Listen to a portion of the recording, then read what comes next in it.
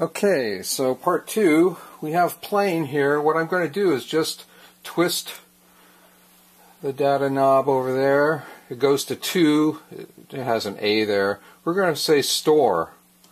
And that's basically storing plain into slot 2. And then we hit stored, and the numbers change. So now slot 2, memory slot 2 is also plain.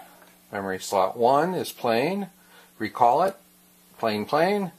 Memory slot 2, plain. Recall, plain, plain. Now I'm ready to begin a patch. Let's see what we've got going here. Okay. And I want to sweep that back and forth, so got that going here. Okay, that's pretty simple. Now I'm going to take another sound and come out of 6. The reason I'm using 1 and 6 is because I can pan them. And so yeah, there we go.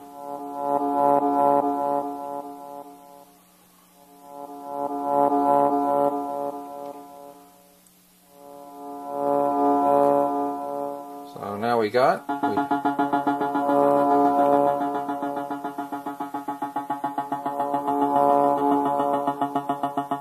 okay, so now I want to save that.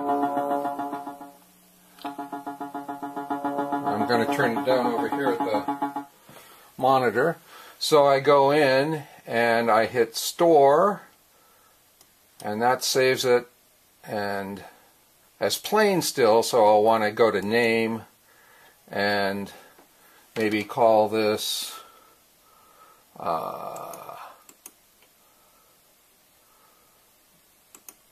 plain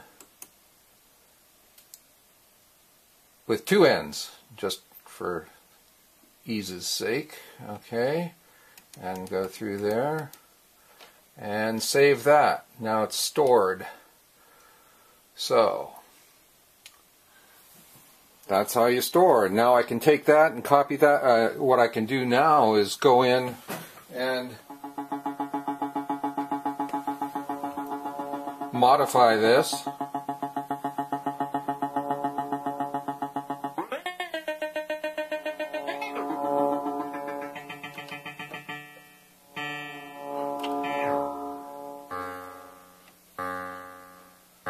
Sure.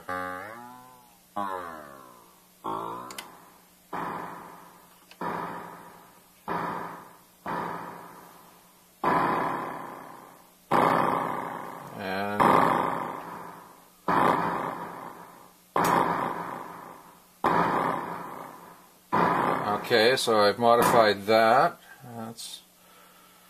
And this, let's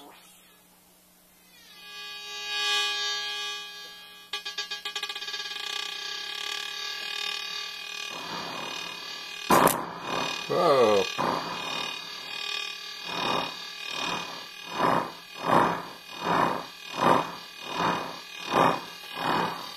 Okay, turning that down at the master. And now, if I just change the data to slot 3, press store, it's still going to read plain N, and recall, so now I've got plain here, which I'll rename, and if I go to back to 2, I've got that. 3, 2. Okay, hope that helps. Bye.